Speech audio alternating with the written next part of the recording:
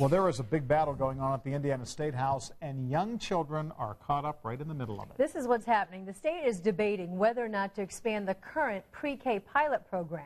Today, mothers from all across Indiana made the trek to the State House downtown to voice their opinions. Our political reporter Kevin Rader is at the State House tonight. Kevin?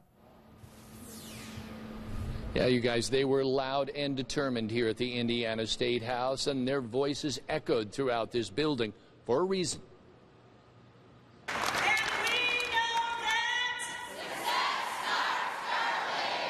It's often called the People's House, but Wednesday, it really was. Hoosiers turned out in force from all across the state for their children. I've had difficulties in school. The last thing I wanted for my children is to struggle.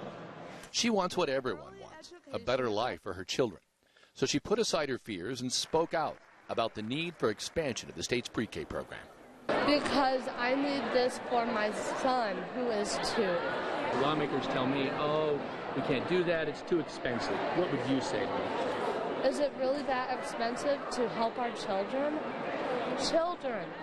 I'd say, well, we'd like to do it in a piecemeal plan. Maybe do a little bit here, a little bit there. What about the other ones that got left behind? That's what I say.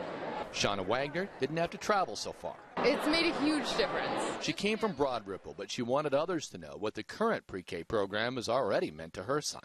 He's making friends, he is having relationships and conversations and things that just growing and blossoming in a way that he wasn't doing at home. Politicians also got their say.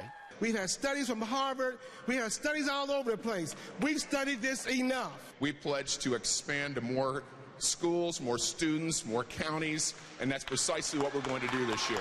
But moms know best. It makes a huge difference, 1,000% difference. This is a budget session, and pre-K, any expansion of it would be one of the largest expenditures, along with infrastructure, no doubt. That will make this a very interesting session. Back to you guys.